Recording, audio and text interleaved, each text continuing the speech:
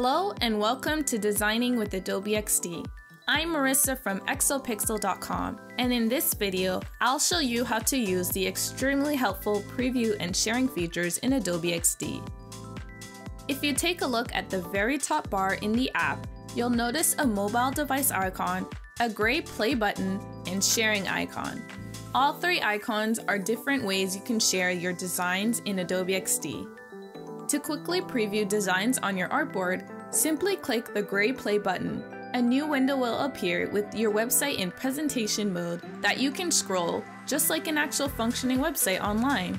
To preview your website on any Android or iOS device, simply download the Adobe XD app and then connect your device to your computer, and you'll be able to view your work in real time.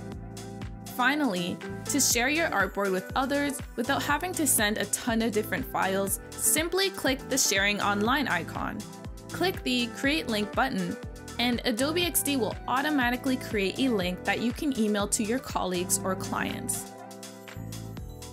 One of my favorite features in regards to XD's sharing link is that you're also able to leave comments right next to the artwork.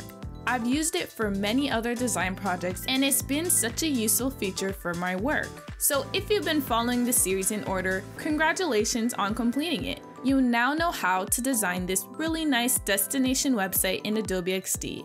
If not, I hope you enjoyed learning how you can use Adobe XD's sharing tools to share your designs with others.